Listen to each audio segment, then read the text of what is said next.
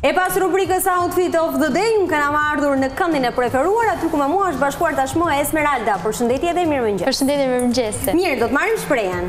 Po. Kur ti nuk ishe në studio, unë të shprehje ti lexoja përpara gazetave, ndërsa tani lexojmë së bashku se më pëlqen që ti ndaj me të tjerët. Edhe unë nuk e kam. Mirë, është rradha jote. Po jetoj kaq larg të ardhurave të mia, sa mund të thuhet se po jetojmë të ndarë. Anonim. Ti si je me të ardhurat? Unë përpishem gjithmonë që të në një marrëdhënie të komplikuar. Të ndi që janë afër edhe kur ikin larg. Okej, të pëlqen ta ndihesh që janë afër. Po, dua ta di që e kanë zemrën tek unë. Okej, patjetër, me këtë mendje. Një njerëz zgjuar duhet ta ketë para në kokë, por jo në zemër. Po. Ja, të shprehjet janë shumë të fokusuara aty tek pjesa e menaxhimit të financave personale. Diçka ndodh me stafin. Kjo diçka janë nga të fokusuar të parat, nuk e di. Po. Unë kam, po, me që jemi këtu, kam dashur të bëja një video të animuar në YouTube kur ti shpjegoj se si funksionon paraja në mënyrë të përgjithshme, po. Shumë interesante, janë e kam parë dashin her pas here. Mirë, si është energjia e përgjithshme te Intes? Përgjithshme ka të bëjë me një marrëdhënie të mirë planetare mes Marsit dhe Jupiterit, e cila ka të bëjë me faktin që neve kemi më shumë gatishmëri dhe zell për të ecur përpara edhe për të marrë përsipër iniciativa në mënyrë spontane. Edhe për më tepër hënën sot në përgjithësi kemi në shenjën e Demit, fiks në shenjën e fokusit tek çështjet financiare në përgjithësi, ku njerëzit kanë dëshirë që të tregojnë të rezervuar konservator me mënyrën se si menaxhojnë paratë e tyre. O zoti i madh. Akoma dhe në keq, domethënë, kemi qenë më mirë deri tani me dashin. Ata që shkojnë futen në dyqane dhe kthehen pa marrë gjë, ndjen kështu sepse thonë, e di çfarë kësaj radhe nuk po bie prej impulsit. Kështu që kjo është ditë e mirë për ata që duan të përsejnë. Kjo është gjë e mirë apo jo? Po nëse ka blerje janë të zgjuara apo të gabuara? Nëse ka blerje, ka më shumë mundësi që kenë të bëjnë në përgjithësi me gjëra që kanë rëndësi, jo gjëra që janë thjesht. Të kota me gjëra bazike që përfshihet ushqimi, shtëpia, gjërat që janë të rëndësishme për njerëzit. Mirë, shumë shtëpi duhet blej. Okej, fillojmë tani nga dashi. Për shenjën e dashit është një ditë gjatë cilës ndjehet se mund të takoj njerëz të cilët mund të azgjerojnë horizontin për shkak se Marsi, planeti që drejtohet prej Marsi, planeti që drejton dashin, sot është në marrëdhënie shumë mirë me Jupiterin, kështu që dashi sot e ka një periudhë shumë të mirë për të menduar mbi plane që lidhen me udhëtimin, me edukimin, me një nuk e di, në përgjithësi zhvillim personal, por që ka të bëjë shumë me ndryshimin e filozofisë personale që vjen ose sepse është duke lexuar diçka, ose sepse është duke folur me dikë, ose sepse jeton një eksperiencë të caktuar, po e sotme është një ditë gjatë cilës ndihet sikur është më i mençur edhe më i fortë, më i gatshëm për të shkuar në nivel tjetër. Ka moshën tani për ndryshuar filozofi? Po, për ata, për shkakun që kanë qenë tepër të frikësuar për të marrë ndonjë vendim të rëndësishëm për jetën e vet, personale ose profesionale, mund të jetë dita kur kanë atë besimin që hej, do e hedh të hapin e rrezikshëm, po kam besimin që mund të shkojë mirë. Të shkojë mirë? Besoj që po. Okej. Gjithsesi, kalojmë tek Demi. Për shenjën e Demit, aty ku është hëna e sot, dhe hëna shenjën e Demit është maksimalisht të rehatuar, për shkak se Demi ka të bëjë me stabilitetin, me qëndrueshmërinë, dhe hëna ka të bëjë me gjendjen tonë emocionale, kështu që edhe me atë botën tonë të brendshme, kështu që në përgjithësi Demi sot ndihet se është rehatuar me botën e tij të brendshme, me pjesën e se ku mund të mbështetet, ndihet se ku mund të përballojë më lehtë sfidat, njerëzit që e kundërshtojnë, njerëzit që se kuptojnë, edhe nëse ka shumë njerëz që e kundërshtojnë ose nuk e kuptojnë Demin me vizionin që ka apo me arsyen sepse i bën veprime të caktuara, sot ka një lloj ndjenje moskoçarjeje në sipërfaqe, për shkak se në brendësi e ka shumë të qartë se është në rrugën e dur dhe mund të mbrohet me përfundimin apo rezultatet që do i sjelli puna e vet. Okej, mirë, kalojmë tek binjakët. Por shenjën e binjakëve është një ditë gjatë cilës i shohim binjakët shumë më të heshtur se zakonisht, shumë më të edhe më selektues me njerëzit përreth, nuk dëshirojnë që t'i japen komunikim që të gjithëve, në qoftë se mendojnë se riskojnë që të shfrytëzojnë në një farë mënyrë koha e tyre apo energjia e tyre prej dikujt, do e mbrojnë veten shumë mirë, mundet të jetë një mësim që e nxjerrin pas shumë kohësh, por dita e sotme është ditë gjatë cilës me më shumë mundësi reflektojnë ato çfarë duhet të kenë mësuar për eksperiencave të mëparshme. Okej, super. Kalojmë tani te gaforja. Pushinë e gafores është një ditë gjatë cilës janë më të aftë që të fokusojnë aty ku duhet financat e tyre, edhe të fokusojnë aty ku duhet planet apo të përpilojnë strategjinë që i duhet për të fituar më shumë, për të kuptuar më shumë se si veprohet në botë apo në ambientin ku janë, për të marrë më shumë nga situata ku janë, kudo që t'jenë do marrin më shumë se ç'kanë marrë përpara, mund të jetë e njëjta rrethant, të njëjtat kushte, po thjesht janë më të aftë që të shohin se ku rrihet dhe ajo e suksesit ose diçka. Okej. Po. Kalojmë tek luani. Pushinë e luanit është një ditë gjatë cilës mund të ndjehen se duhet fokusohen shumë te puna, te karriera dhe përpasoj jeta e tyre personale, familjare ose thjesht pjesa e nevojës që kanë për brenda për afeksion mund të lihet pak në plan të dytë. Kjo është diçka e cila mund të duket se është zgjedhja e tyre dhe realisht mund të jetë zgjedhja e tyre. Megjithatë, në një moment gjatë ditës sotme mund të ndihen pak të vetmuar prej kësaj. Mund të duket sikur mund ta kisha shfrytzuar më mirë këtë momentin që kisha me këtë personin, ta kisha bërë planin më mirë që të qëndronin më gjatë bashkë ose të flisnin më gjatë bashkë, ose gjatë periudhës që flisim të isha treguar më i sinqert apo e vëmendshme dhe më prezente në përgjithësi. Kështu që është një ditë e tillë, por në përgjithësi mund të ndihet se po merr atë përgjigjen që do nga pjesa profesionale. Okej, në rregull. Luanat që kemi këtu në studio i hoqën kufjet edhe po na dëgjoni me vëmendje. Kalojmë tani tek virgjëresha. Pushinë e virgjëreshës është një ditë shumë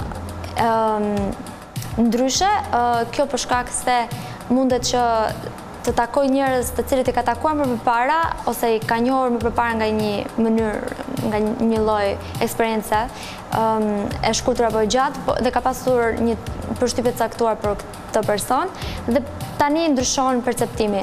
Mund të jetë një person, mund të jetë rikthim në një vend pune, në një situatë të caktuar për të cilën ka pasur një opinion të caktuar, por tani do ndryshoj edhe vëmendja që do që i ka pas dhënë më përpara, do ndryshoj edhe energjia me këtë personin apo me këtë vendin. Kështu që është ditë gjatë cilës virgjëresha shef që po thotë, ua, kisha menduar që do mbaja këtë qëndrim ndaj këtij personi, por që nga ndryshe, kështu që po, është një ditë e mirë për të mësuar që të jenë më pak dyshues edhe më dashamirës. Okej. Tani që po flisje ndërkohë, u kujtova që unë nuk e di, kam shumë njerëz luan në jetën time. Dhe në studio tani, të dy operatorët e Besi dhe Geni janë luan. Kështu që me luan jemi të rrethuar kudo. Kalojmë tek peshorja.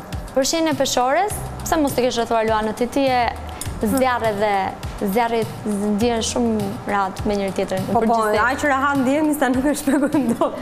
Kalojmë tek peshorja. Pushinë e peshores është një ditë gjatë cilës kemi më shumë fokus tek rutina, por jo tek puna e përditshme, tek ajo çfarë është që ditë të bëj peshore të bëj, çfarë do lloj pune që të jetë, por jo në kuptimin që bëhet rutinë, por shef e krahason më shumë punën e tij apo të saj me punën e dikujt tjetër, edhe ka më shumë mundësi që të gjejë një burim frymëzimi për të ndryshuar performancën, për të ndryshuar stilin në një farë mënyrë, jo për të kopjuar, po thjesht për të marrë pak, për të kuptuar më shumë nga potenciali i vet, edhe për ta shfrytzuar më mirë potencialin e tij apo të saj.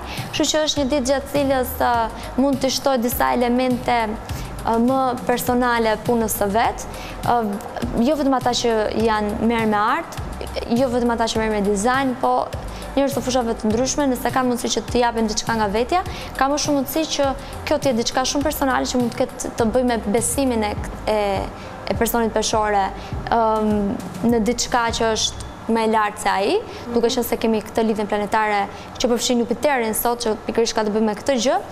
Edhe kështu që peshorja sot mund të ndjej këtë dëshirën për ta bërë jetën pak më personale, edhe punën më personale. E kuptova. Kalojmë tek akrepi. Pushina e akrepit është një ditë gjatë cilës mund të dalë me më shumë njerëz, edhe të jetë më aktiv në komunikimin, më dinamik, më personal, më i gatshëm për të ndarë nga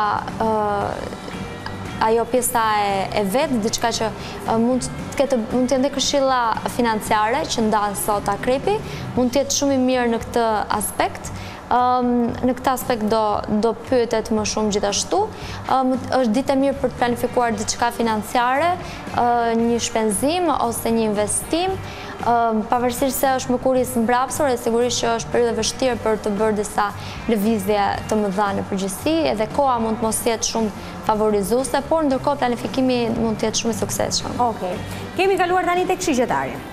Për shenjën e shigjetarit është një ditë shumë interesante, duke qenë se mund të takoj njerëz të cilët i bëjnë përshtypje, mund të takoj njerëz të cilët duken të pazakont, njerëz që ndoshta në profesionin që kanë ose diçka nuk i ka takuar më përpara, edhe njerëz të cilët mund të jenë të zjarrt në temperamentin e tyre në një mënyrë ose në tjetër. Dash ose luan. Edhe dash luan ose një tjetër shigjetar, ose do të jetë njerëz të cilët i ngacmojnë një pjesë të asaj çfarë shigjetari e mban më të shtruar. Se nga shenjat e zjarrit, shigjetari është shenja më e shtruar në një farë mënyre. Kush të lë ti je i shtruar. Edhe po, si dashjet e luani nuk të lën rat. Kështu që po, shigjetari sot mund të marrë një lloj motivimi apo ngacmimi në këtë formë, edhe kjo në mënyrë të ndërgjegjshme apo jo do ndihmoj që t'japi forca vetes për të realizuar diçka. Kalojmë tani tek Bricjapi. Bricjapi sot është më i gatshëm për të ndarë pjesën kreative në punë, edhe jo vetëm në punë, po edhe ata cilët kanë rrjete sociale e postojnë nga jeta e vet, mund të jenë më kreative aty, mund të duan të ndajnë atë pjesën që do donin që bota të ishte, atë pjesën që për cilën ankohen se pse bota nuk është kështu, apo pse njerëzit nuk janë ashtu, edhe dëshirojnë që të jap atë shembullin e vet. Kam ndjen më shumë dashuri në zemër sot, me më shumë mundësi, për shkak se ka surprizuar ky Bricjapi këtë javë. Për shkak se po sot qëllon që dhe hëna është në shenjën e demit, që për Bricjapi do të thotë zemër në përgjithësi, pasion, hobi, edhe mund të ketë më shumë dëshirë për të shkruar me njerëz të cilët mund të ketë njohur më përpara, edhe nuk ka pasur mundësinë të flas, njerëz të cilët mund të kenë mbetur në mendje, njerëz me cilët, siç e thashë më përpara, që ka patur interes ndaj dikujt edhe nuk e ka shprehur dhe mund të ketë dëshirën për të folur tani. Reagimi nuk është i sigurt nëse do jetë pozitiv apo negativ, por të paktën ka këtë ndjenjën e besimit edhe të dëshirës për të ndarë dashurinë me të tjerë, që është shumë e shëndetshme. Kemi kaluar tek Ujori. Për shenjën e Ujorit është një ditë gjatë cilës mund të ndihet pak larg prej njerëzve të dashur, njerëzve të afërt, në një mënyrë ose në një tjetër, jo për shkak se ka probleme në komunikim apo diçka e tillë, sigurisht që është e mundur, por më shumë është shihen si aspekte teknike, mundet që të jenë në distancë larg, ose mund të jetë se flasim me telefon, mund të ketë problem në atë me mjetën e komunikimit pra në mënyrë ose tjetër, edhe në përgjithësi sot mund të ndjen sikur i duhet që të duroj një mall ose një dëshirë për të patur për të qenë më afër njerëzve dashur më shumë se zakonisht. Ne të tjerët e kaluam këtë.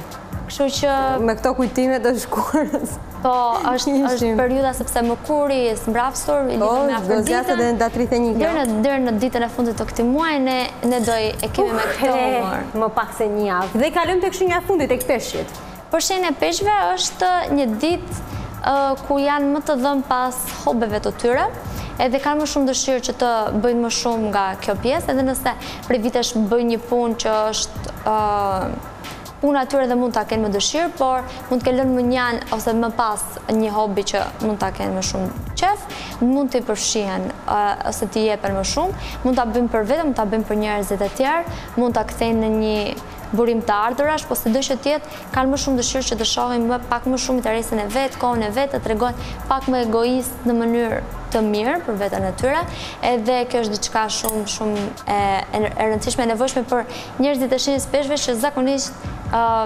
janë shumë të gatshëm për të dhënë shumë të tjerëve. Shenja më me fat e ditës, kush mund të themi se është? Demi. Demi. Shenja më pak me fat? Le të themi që në një farë mënyre, tek dy shenjat e ujit, tek akrepi dhe tek gafori, apo jo se është ditë e keqe domosdoshmërisht. Jo, me shumë fat. por thjesht nuk është mund mos jetë dita kur ndjen shumë fiks sikur. Okej. Mirë, nesër do të takojmë sërish për të bërë një parashikim për të premten, të shtunën edhe të dielën, pak më gjatë, jo vetëm të premten. Kështu që do të shihemi ditën e nesërme për të gjithë ata të cilët kanë ditëlindjen sot në datë 25, gëzuar ditëlindjen, dhe ne ju përshëndesim me këngën që do të jetë tani.